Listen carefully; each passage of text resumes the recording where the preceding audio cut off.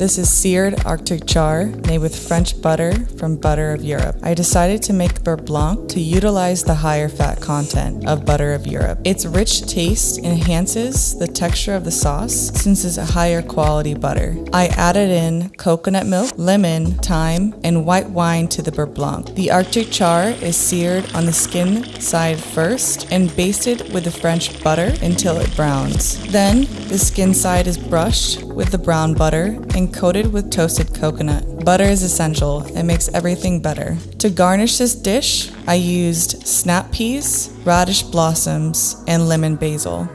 This is seared Arctic char with a coconut Beurre Blanc made from Butter of Europe with snap peas and toasted coconut.